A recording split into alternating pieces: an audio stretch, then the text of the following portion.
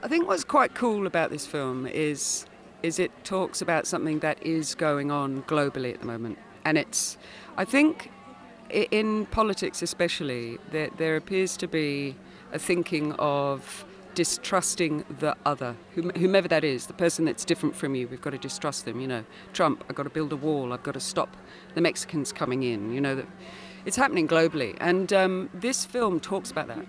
It talks about the fear of the other, the judgments you make, and how you can actually, through your judgment, create someone in your mind as to whom you think they are.